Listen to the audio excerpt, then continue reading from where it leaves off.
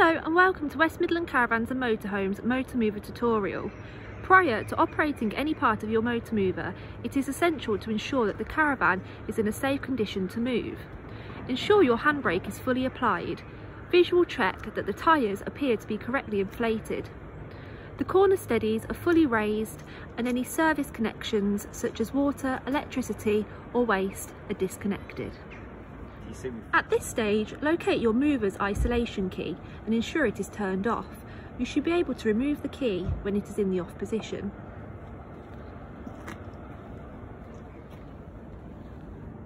Make sure any wheel clamps are removed and that the jockey wheel is sufficiently raised to allow the caravan's nose to turn.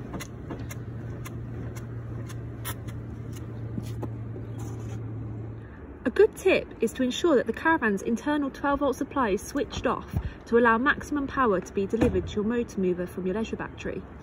Engage the mover rollers onto the caravan's wheels. On manual, actuated movers, you should be able to feel a defined clunk as the mechanism clams over and applies full pressure.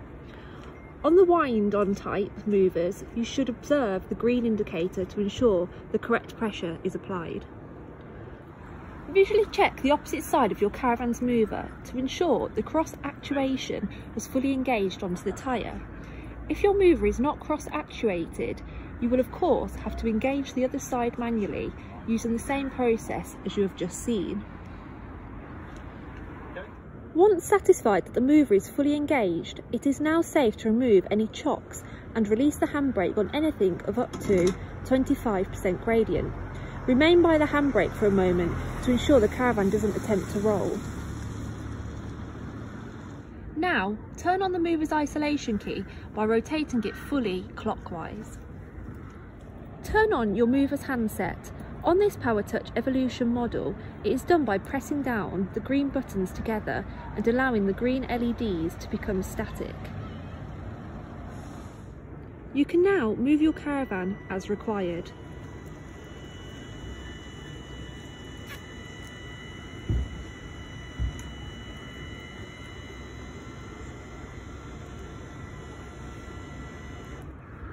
Once the caravan has been moved to your desired position, fully apply the handbrake. If the caravan is facing uphill, wheels on both sides should be chocked. Turn off the mover's handset. On this model by pressing one of the green buttons. If no button is pressed, the handset will switch itself off after 30 seconds. If this occurs, but you wish to continue to use your mover, it will be necessary to turn the isolation key off and back on again before switching your handset back on. If you have finished using the mover, switch off the isolation key, removing it completely if desired. Keeping a tight grip on the actuation wrench, release the mover's rollers from the tyres.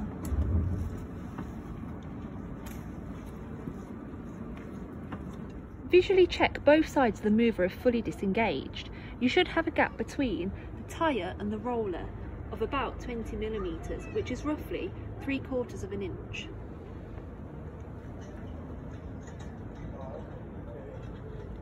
Thank you for watching. If you liked our videos, don't forget to subscribe to us on our YouTube channel for more hints, tips and useful advice. And also follow us on Facebook at West Midland Caravans and Motorhomes Limited.